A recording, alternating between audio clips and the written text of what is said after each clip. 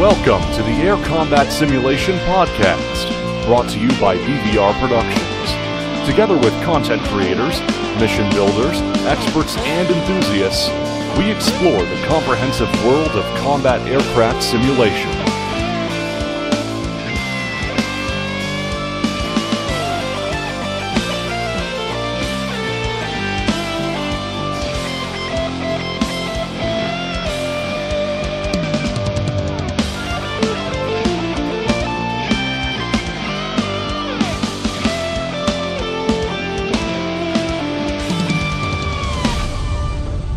Hello everyone and welcome to the episode 13 of the Air Combat Sim podcast. It's episode 13, but it's a lucky one because we have with us today Matt Wagner from Eagle Dynamics, whom I don't think I need to introduce. Hello Matt. Hey everyone, Wags here from Eagle Dynamics. I'm sure everyone playing this series knows this introduction very well. So I'm Baltic Dragon, I'm here with Goat, and we're very happy that you're here, and thank you for accepting the invitation. We'd like to talk a little bit, of course we have quite a few questions from our listeners or podcast subscribers. There was quite a big response to our announcement about this interview, and the list is pretty long, and I'm sure we won't be able to ask all of the questions. But before we get to that, we'd like to talk a little bit more about you as a person in the lead of many projects that Eagle Dynamics are doing. So if you could tell us a little bit about yourself and how did you start your adventure with the Sims? Sure. Well, first, I'm very glad to be here. Big fan of the podcast. Really enjoy them. A huge fan of Jella's work as well. And try to answer all your questions as best I can. I'll definitely try not to be a vice presidential candidate on this and actually answer something. But yeah, so aviation has always been a huge part of my life. Grew up with it. Got my PPL back when I was 16 and was all set to hopefully go to the Air Force Academy, but I was a pole vaulter in high school and had a bad injury that left me without the use of my legs. So went instead down the intelligence route at CIA and was an analyst there for 10 years, analyzing foreign air forces. But during the whole time, since I was in single digits until to now, always been very, very much into flight simulators. And started doing a lot of beta testing very early on and a lot of online multiplayer stuff, actually Warbirds way back when, and made some great friends through that community, one of which was CJ Martin, who was a designer at Jane's Combat Sims, who did F-15. And they were just up in Baltimore, and I was down in Northern Virginia.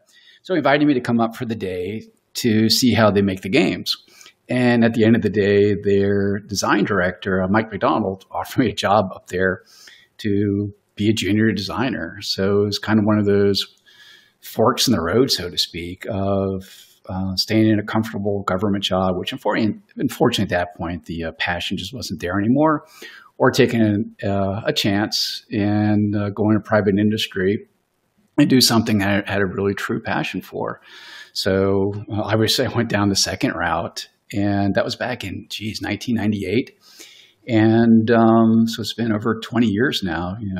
After EA went on to SSI, which then got purchased by Ubisoft and did Lock On.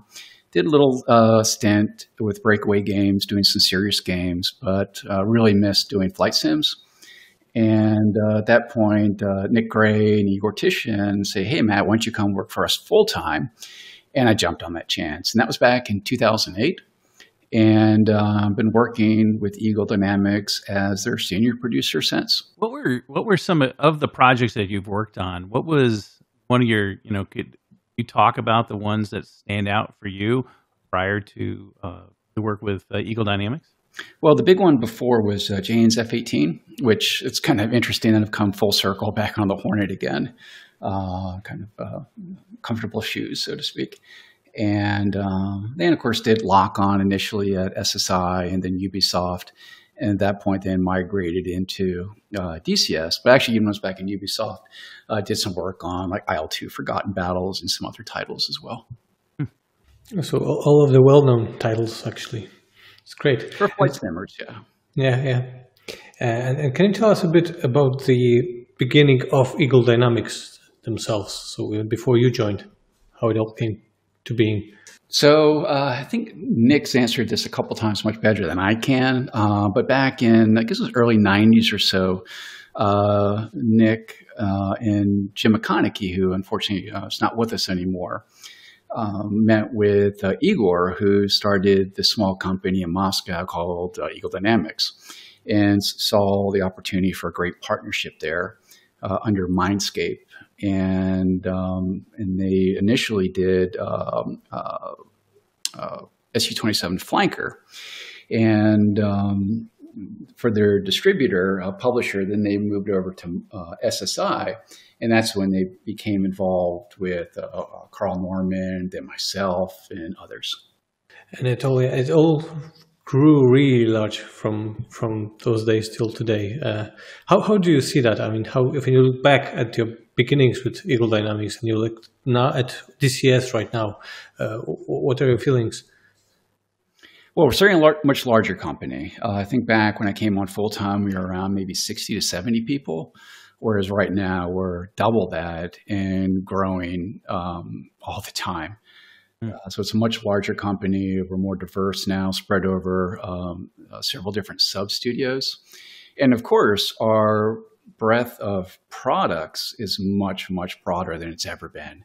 You know, anywhere from the modern jets of hardcore and more mainstream to helicopters, of course, to our World War II series and so on. So it's a much more diverse company than it's ever been. Wow.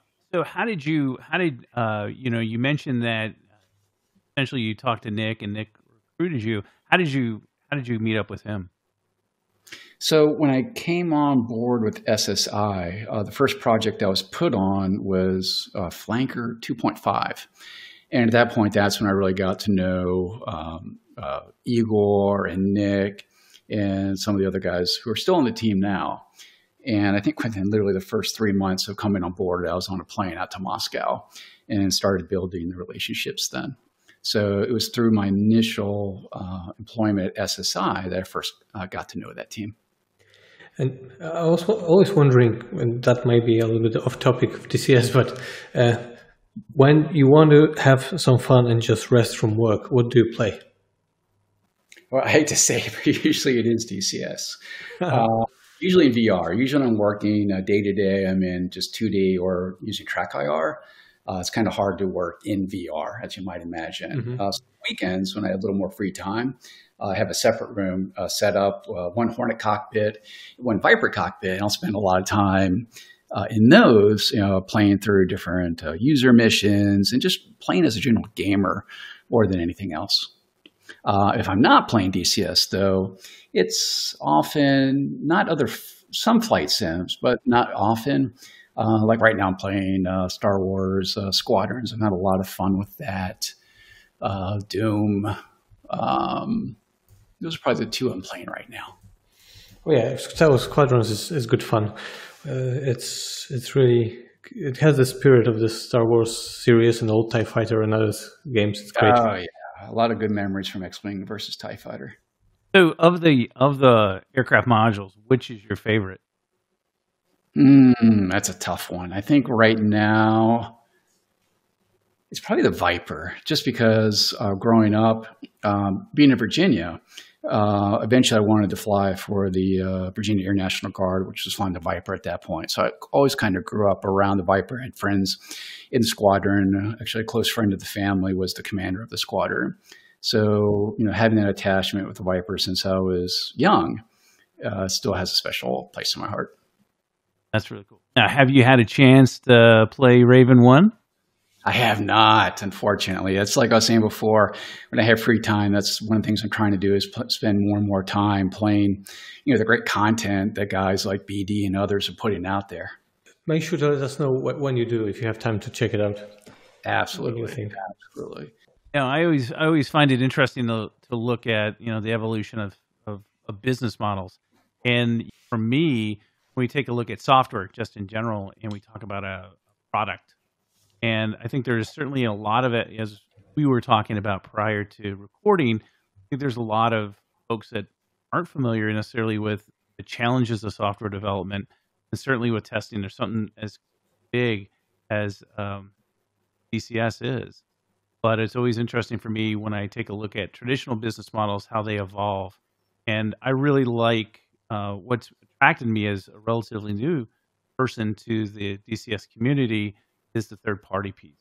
And even having simple missions that I can download from the DCS website is great just for me to learn, because it is a huge learning. Well, it's very true there, Rob. And the third parties, we couldn't be where we are without the third parties, whether it's the aircraft modules, whether it's the campaigns, and some maps coming down the road. It simply couldn't happen without them. And just the level of quality for the third parties just gets better and better and better each year. And again, BD is a great example of that. No, I was just going to say, as somebody that's, as I mentioned, as somebody that's relatively new, having the opportunity to watch on the sidelines as the Raven 1 campaign was in development, it was very educational for me to see it happen. And then when it went into review with Matt and his team, and then finally getting released, it was a very exciting thing to watch. And so for me, it's watching the feedback from the community. So to me, it's really interesting to watch, the feedback from the community, the ability for someone who wants to invest the time to learn the system, to be part of that ecosystem. But in all fairness, this is also thanks to how DCS is built. And I found myself so many times inside Mission Editor being just amazed about how much thought and how much conception of how it can be used, or how many options can be there added to the game or available for the creators. So the editor is just amazing when it comes to the number of triggers, options, and things you can do, which is a big credit to the team. And that's why it's possible to do so many things with it. Yeah, and the mission editor is in some ways a double-edged sword. On one hand, you're absolutely right, BD, in that it's an incredibly powerful system that in the right hands, it can do some pretty amazing things, which our third-party campaign developers have been doing. On the other hand, given the sheer complexity of it, it's a pretty daunting task for someone new to come in there and try to put together a mission. And that's one of the things we're looking in the future, is trying to construct a kind of in-between level of like an instant action mission versus a mission editor, where someone can put together a fun, interesting mission without having to spend weeks upon weeks of actually learning the mission editor system. That's pretty cool. I mean, one of the things that I do use the instant action, and then or not instant action, but I would create a fast mission, and then I save it. So it seeds it as a core one to build from and to learn. So maybe let's get back to Wax. And there's been a nice question from our listeners, and the question goes: Wax has been in the flight sim community for almost all his life. Is there anything that he wished for this early days that he haven't been able to achieve in DCS? Probably dynamic campaign's the big one. I remember back in, this is probably early to mid 1990s, I was hugely into Falcon 3.0 back then.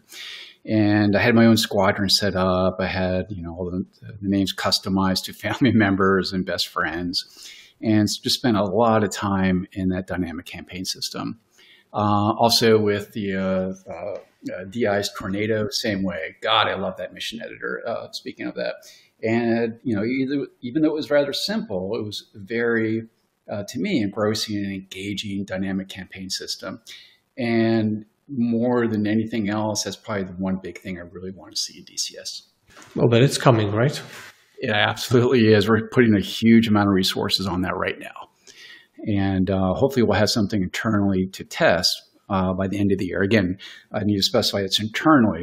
It definitely will not be out by the end of this year. Yeah, but I think that's something a lot of people are looking for. Very much so. And then another question, I think it's also interesting. So if you look at your normal day at work, how does it look? So what do you do? For lots of people out there, if you're developing games, it's probably playing most of the time, but I guess it's not true, right? Oh, definitely not. It varies, as you might imagine, day to day. Usually my days start quite early, so I have more time with the team overseas. And being the senior producer on the team, a lot of my time, particularly the first half, is more delegating than anything else, honestly. After that, then it's working a lot of the contracts for professional users. So whereas Simon handles our professional users in Europe and Asia, I handle our professional users like the E355th, for example, here in the North American area. So it's handling those contracts, new contracts, interfacing with our third parties to get new things under a license agreement. And then, more the fun part is actually doing some of the design work. So actually right now, all today, I've been working on the AT Fleer design for the Hornet, which is looking really cool. I think people are really going to enjoy that a lot. And then working with our testers, working with our community managers, Nine Line and Big Nui, and so on, working with the documentation guys. So at this point in my career, unfortunately, I hate to say it, but it's more of the management side than anything else. But I still get to get my hands dirty with some of the design elements, which I still probably enjoy the most. I can't help to think about it. Real life pilots, for them is the same. As they get experience, it's no more flying, but lots of behind the desk work actually. Definitely. All right. I think we could move to. When I look at the list of questions, the longest one, of course, is on modules and weapons. Modules being the first thing. Speaking about the Hornet, the first question I had was, will we eventually get a Super Hornet? Are there any plans for that? Well, I won't say no, but definitely not anytime in our near-term plans. Right now, we still have a fair amount of work to do on the Legacy Hornet, and I think our customers would go absolutely ballistic if we said we're already starting to work on a Super Hornet. Also, the guys at VRS have done a wonderful job on their Superbug. And now, not to say that if we had a professional customer saying, hey, DCS or Eagle Dynamics, we want you to do a Super Hornet as a trainer, well, things could change radically on that, of course. But at least for now, right now, it's just not in our plans. And there's so many other aircraft in our sights that we want to do before that. So, let me ask differently. I don't know if you remember when I had this Enemy Campaign 2.0, I think. So it was a few years ago, and you recorded some lines for it. As a pilot, we did this Easter egg when you would complain about A10 not having the Scorpion, etc., and then somebody saw it mentioned on the forum that he heard wax in the campaign, so it means that the new A10 is confirmed. Well, it wasn't a few years back, now it is. So my question is, what should I put next as an Easter egg in the campaign? Maybe something with the Hind. All right. And how's the work on Hind coming together? Very good. So we haven't talked about it as much lately. Not that there's not being worked on it. There certainly is. It's just, as you might imagine, we're trying to keep the focus right now on the big A10-2 release. So, art-wise, we're almost done there. They're really tuning up to flight dynamics. Working on the cooperative multiplayer is a big thing we want to get knocked in there before release this time. So yeah, it's coming along really, really well. And again, once we have the spotlight shifted to that off the A10, we'll be talking about that quite a bit more and probably not too distant future at this point. Great. I'm very excited about it. Yeah, so am I. That's another game, actually another DI game I used to enjoy quite a bit, was DI's Mil-24. Great. And now we have Kiowa coming up pretty soon with Polychop. It's also going to be nice. With Syria map, I think it's difficult to keep up sometimes. You just can't get enough of everything. And that's actually probably the thing I like most about the Syria map is it's just a really, really great playground for the helicopters now. I've already spoken to, and I'm going to speak more with Polychop about the campaign for Kiowa, because I'd really like to get into that market of rotary-wing aircraft. Absolutely. And anything, because lots of people are very excited seeing in some teasers the Apache here and there in Syria. Mm-hmm. Well, like I said in the past, it's more a question of when, not if. I think, like me, I think everyone out there just would really love to see that aircraft in DCS someday. But right now, our focus, helicopter-wise, of course, is the Hind. Now you mentioned that you actually have multiple teams across multiple studios. Are there how many projects would you say that you have going at any given time? Geez, between the entertainment and the professional side, actually individual discrete projects, probably about a half dozen, I would imagine at this point. And for the professional projects, does that software differ significantly from, like for example, the A10C2?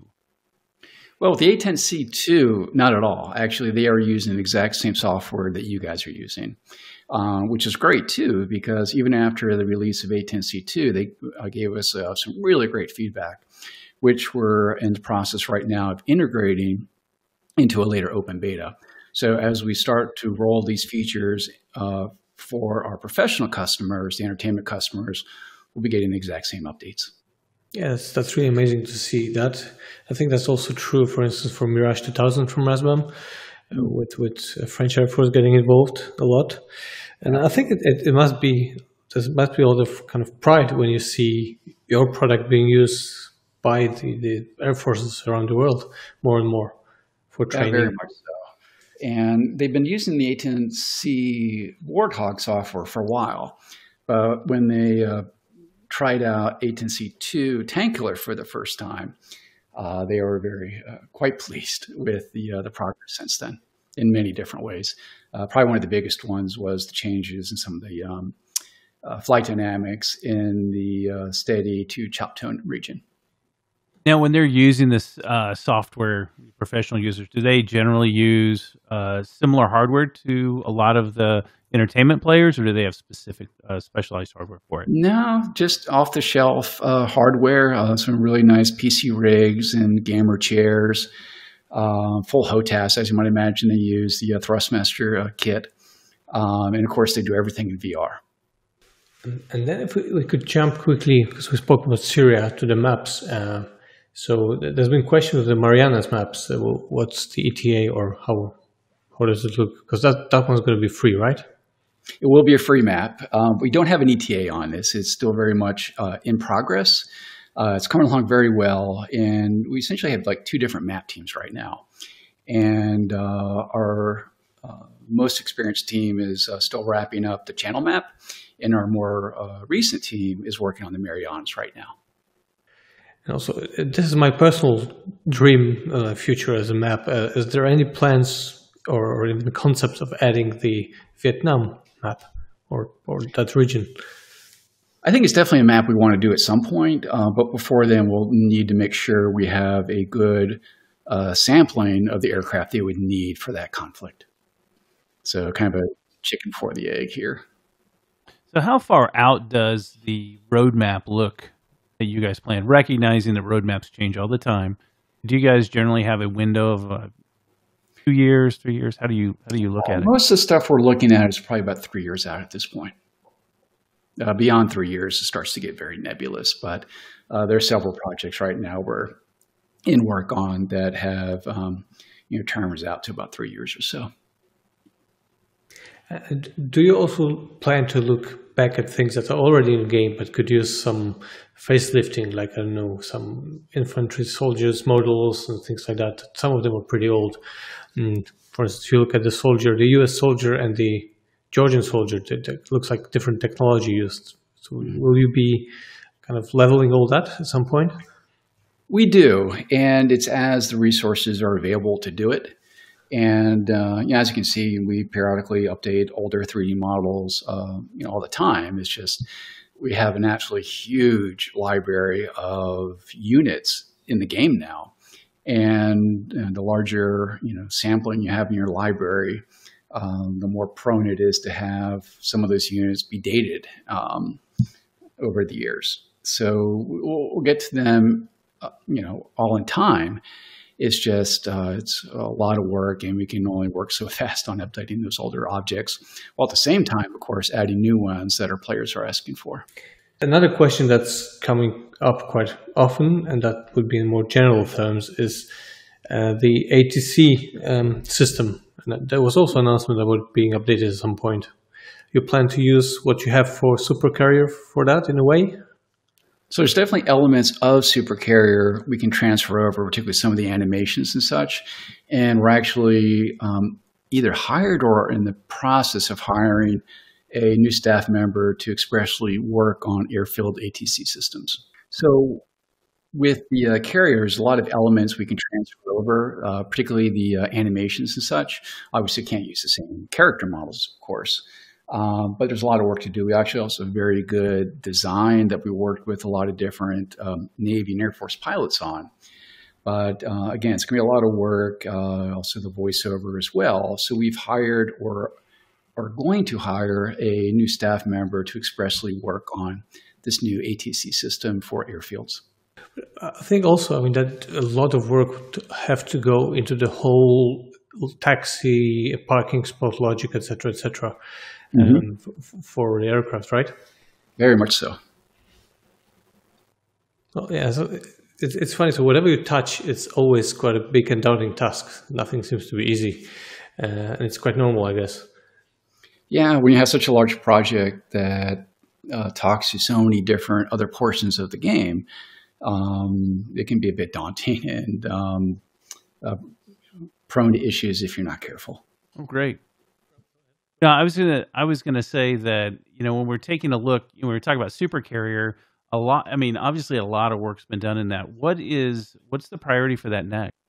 The big ones are the Ready Room, big VR capable 3D place you can occupy with seats and multiplayer, single player, mission editor capability, watching the plat cam and so on, just a big community builder. And the second is going to be the Airboss Station. Those are the big two items we're working on right now. And the other big third one is the AI direction of having the plane directors move aircraft from their starting locations to the catapults, and then from the box out of the box to their parking positions.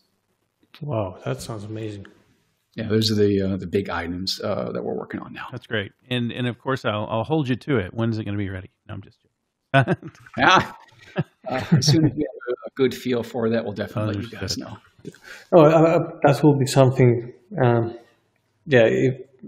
Supercarrier as it is now, it already boosts the immersion by like 300% compared to old tennis. But those additions will be even better. So can't wait for that.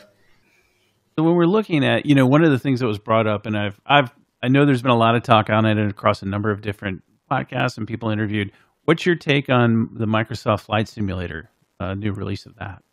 Well, technically speaking, it's absolutely amazing what they've done in terms of rendering the world, the weather, and the lighting system. Just absolutely fabulous. Something to emulate, and they definitely set a bar there. There's no doubt about that. But of course, it's a very, very different product than what we offer in DCS.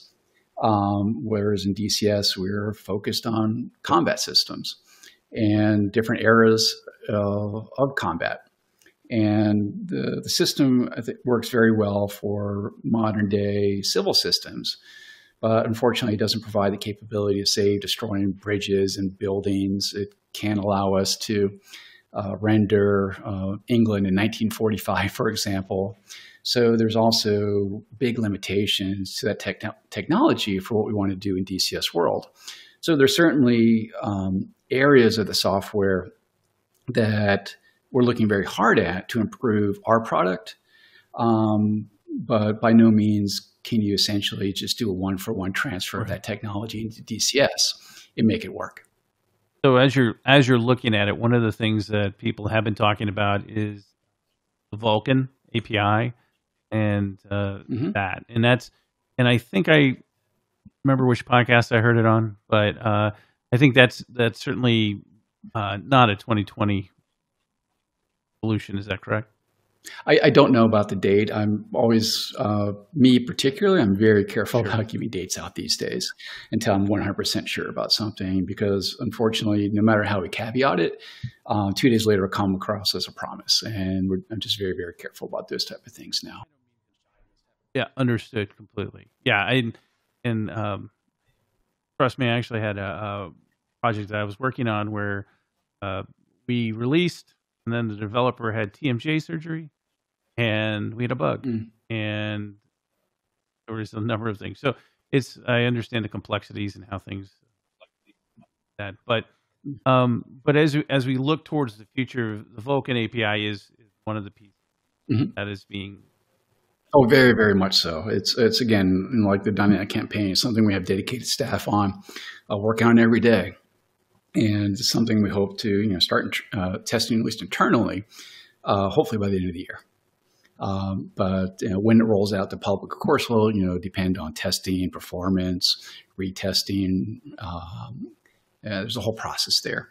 So it's definitely coming, but I can't give you an exact date on when exactly that will be at this point. So I'm just thinking, when you're looking back to old DCS and 2.5 or 2.6, where we are now, but it's the same, like the groundworks. I'm not expert on that. So the game engine, if you will, is the same, or it changed, it evolved a lot. So it's a completely different thing than it was. Well, as you might imagine, there's actually different engines, so to speak. There's no single like DCS engine. We have our graphics engine, we have our AI engine, the weather system engine, AI engine, and so on, different APIs. But also, it really depends on, say, what map you're looking at. The version of the DCS terrain engine that was used to build the current Caucasus map is quite different than the one that we used to build the channel map, for instance. So it can, and then when we do the Marianas map, it'll be a later version than the channel map. So it really varies over time of when is something built based on the tools available at that time. But it also means it's very modular, so you can improve different parts independently of each other. Well, that's very good. It has to be that way, yeah.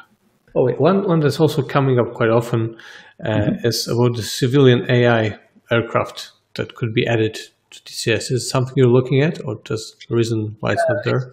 It's something we want to do, but as I was mentioning before, it's just a matter of the time and resources of having someone available to make those assets. When we have, folks saying, well, you need to update, the B-52 from 50 years ago, or you need to add, this, Pantsir SAM system. It's, an allocation of those resources to make the most number of customers happy. And that's always a very difficult thing. Another question that I have linked to that is a model of a pilot, ejected pilot. Is it something that will be added? It would be very good to have for all these CSAR missions. Doesn't that sound like a broken record? But yeah, it's something we definitely want to do. It's just a matter of finding the resources to build those new objects. Just hinting that would be probably an easy addition. This stage, it's all easy. Yeah, and it kind of brings up an interesting point. I think this is, at least for me, years and years ago when I got into this industry, the realization I came to that it's not a case that most developers, don't know about a feature or don't want to do a feature or anything like that. It's usually quite the opposite. It's a case of having the time and resources to actually do it. That's the trick. And, having the staff available, the management to organize it and make that a reality is, a real trick of a successful studio. It's not about, having an understanding of what to do. And don't get me wrong, our online community is an amazing resource for us, and we couldn't be there without them. And they do often, bring up ideas and points that maybe we had not considered that in the end make a much better product. Yeah, for sure. And I'm wondering, so one of the things that you're focused on has been, I believe, more of the World War II genre more recently. Can you talk a little bit about that and directionally where that's going? So I'm a little out of my depth here. So we have a separate producer, Sergey, that's his baby. My baby, in terms of managing and design, tends to be more on the modern day side. But right now we're trying to, obviously flesh out the channel map and the current aircraft. And a huge element of that, of course, is the damage model, which we're getting really close to putting that into the open beta for people to start testing. And that's going to be, I think, a really big sea state change of the World War II combat. In addition to that, there's going to be some really nice associated AI updates to the World War II aircraft that I think in combination between the AI and the damage modeling, it'll really bring it up several notches. But so right now, most of the work, of course, is focused on the World War European side.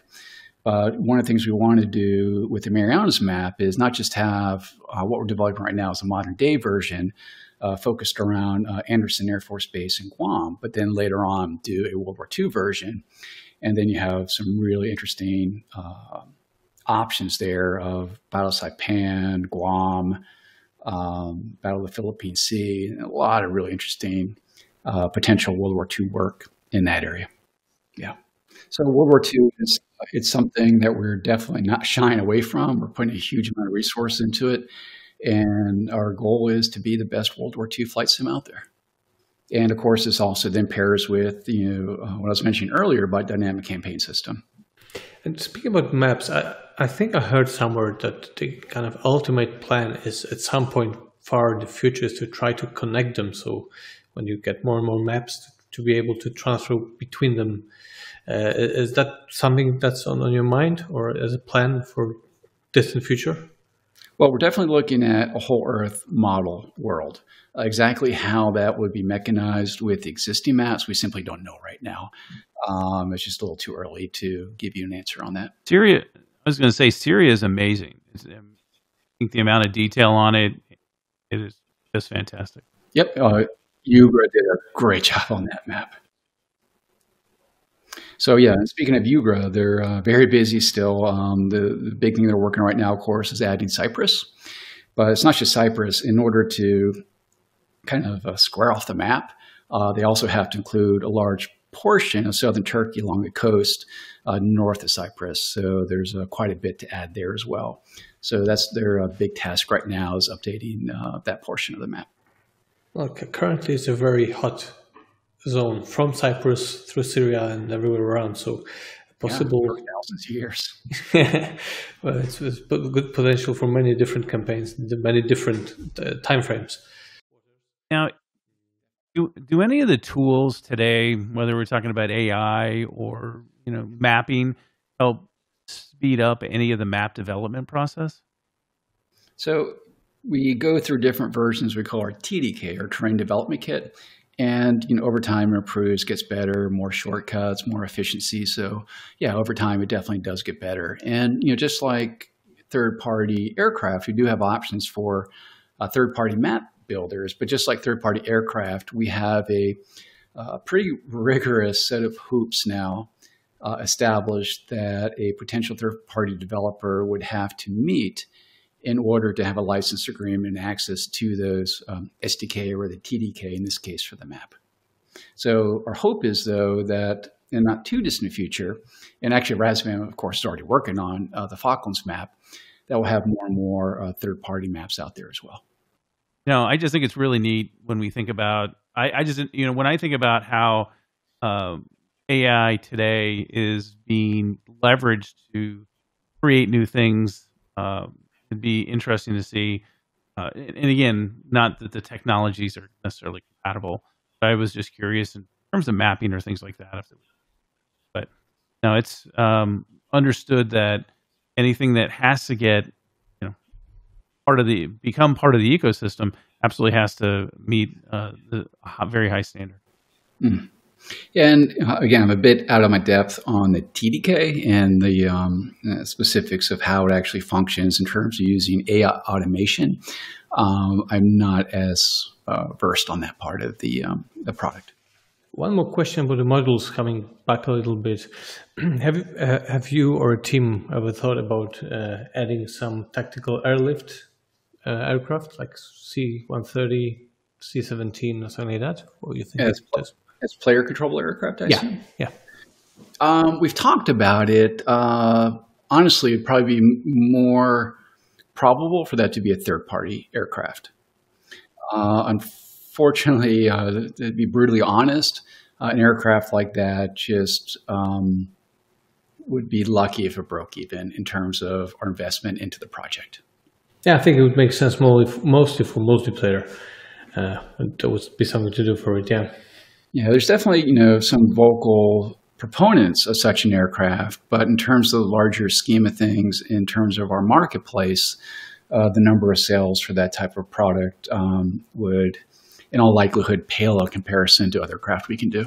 And but then that may link to another question, which is the future of the combined arms. Mm-hmm. Because if probably with combined arms being developed further, especially for the multiplayer, that there would be place for some strategic airlift, etc. So, are there any plans to deliver or expand combined arms? There are, but there has to be some prerequisites first.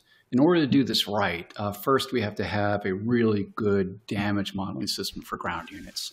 For example, the guys over at ESIM, Alama's guys, have done a fantastic job with Steel Beast.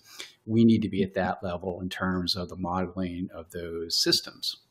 I don't want it to be a health bar for a ground unit if we go to combined arms too. Mm-hmm. Second, in order to really do it right, we need to have a much even higher degree of elevation mesh detail and objects for that level of environment, so people can actually, go really easily go down in a hold down position in a realistic manner and feel like they're really on a battlefield and not on a terrain made of intersecting planes. It has those two items really have to be there first before we can really move strongly into a combined arms too. So with the modular build, I'm looking forward to what you can do about that part as well. It's even with combined arm as they are now, it's a lot of fun sometimes to play JTAC, or especially in multiplayer again. But I'm looking forward to what you can do. The interesting thing about combined arms was it actually was an outgrowth of the JTAC we built for a potential professional client. And once we build the JTAC system, they want also the ability to move units around through the F10 map. And as we start adding those features. So kind of like I was talking about before about the A10 projects initially being a defense project that then got rolled into an entertainment product. Actually, Combined Arms in many ways is the same story. So basically, if we want to see something completely new, we should push on our defense ministers, etc. That's right. That would certainly help. No doubt about that. Yeah, we're going to lobby. Yeah, so if you want your F-22 sim, start lobbying Congress. All right. Yeah. Well, at least we now have the path forward. We know how to make it happen. There you go. So not through the wish list on the forums. I'm joking. But, well, I think I'm just, again, looking at the questions here, and I guess we've asked most of them, because some of them you've answered without even asking, but they were very similar. So thanks for that. And yeah, Rob, anything to add? Well, I would just open it up and say, is there anything that, as we take a look at it, is there anything that you'd like to just say, hey, here's what's going on, or anything we haven't covered that you'd like to share with the community? Well, I think you guys in your questions really gave a pretty good overview of our current priorities of where we're striving for. And I guess what I'll close with, and I know Nick mentions this often because it's true, and it's not just lip service, that we cannot do these games without you guys, our customers. It just won't happen. And of course we do our professional products, but that's not what runs this company. It's the entertainment side. So without you guys, there are no products. And that's the reason I do this too, is I think we were talking before we started doing this video, is that this is a passion, not just for me, but a lot of the guys on this team. And we're also making these games, not just for you, but also for us, because we're also simmers and want to make the best game possible. And, of course, there are going to be hiccups now and then, and we do, apologize for those. I think things have gotten better since we've moved to a different open beta release strategy, but we're striving to do better all the time. We're definitely not perfect, and we will continue to try to do better. Fantastic. Yeah, no, just as a comment, I think I've seen in the last few months that everything seemed very, very stable. Yeah, right? That's great to hear. And I think it's a combination of slowing down the open beta releases a bit, but also we've hired a pretty extensive closed beta team. And these guys have also been invaluable in helping root out issues before they went into release versions. So hats off to those guys as well. Well, the community, I've always been saying, is just echoing what you said. Again, from the point of view of a campaign developer, I would never be able to do a campaign without them, because this is the main source of voice actors, of subject matter experts, and they just do it because they love Sims. They do it for free. It's incredible. So hats off to the whole community. Exactly. Well, thanks again, Matt. I really appreciate it. And I think at this point, are you ready to close out, Baltic? I think so, yeah. Thank you very, very much. You're very welcome, guys.